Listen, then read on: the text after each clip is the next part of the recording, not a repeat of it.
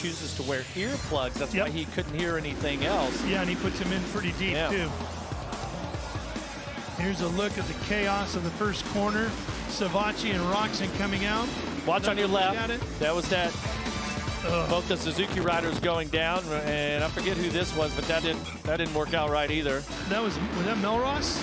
I believe so, yeah. The Australian rider.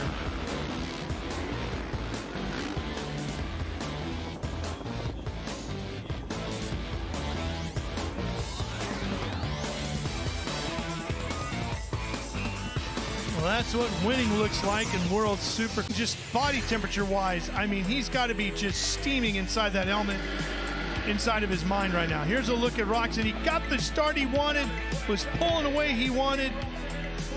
The rear tire just didn't hang in there for him. Yeah, which is really odd. In this short World Championship here in 2022, I've seen some really odd mechanical issues.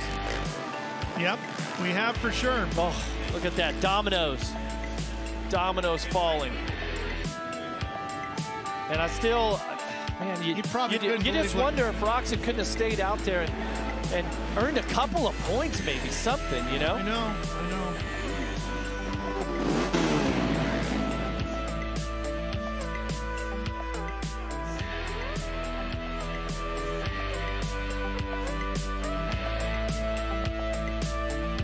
Wow, what a night it's been here in Melbourne, Australia. Really calling out his teammate there, Freezy. I watched that replay a couple of times, and it almost looked like Freezy went right. We're going to take a look at it right here. It looked like Freezy moved over a bit. I wasn't sure. Brayton just confirmed what that was. Taking a look at some of these highlights here from race 3. Savachi out front, getting a little loose on the Rick Ware racing bike. Roczen was solid, really focused right here.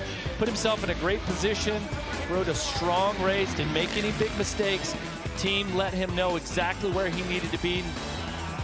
Right there, Savachi gets pretty loose where the pressure was on, but he still manages to win race 3 here at Marvel Stadium in Melbourne, and has to be so pumped. 3 years ago, he crushed his